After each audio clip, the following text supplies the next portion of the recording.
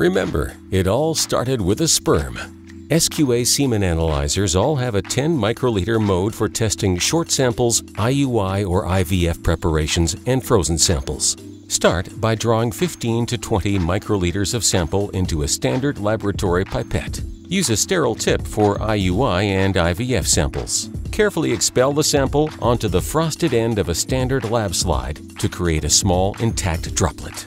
Avoid spreading the droplet. Next, exercise the plunger 5 times before loading. Gently place the tip of the capillary directly into the sample drop. Pull back on the capillary plunger only a few millimeters to fill only the capillary tip. Do not pull too hard. Thoroughly wipe the capillary tip away from the opening to dry. Avoid wicking the tip and creating a meniscus. Use the black capillary jig to remove the blue stopper. You can also use a pen if you do not have a jig. Your SQA capillary is now ready for testing short samples, IUI and IVF preparations, or frozen samples. Remember, it all started with a sperm.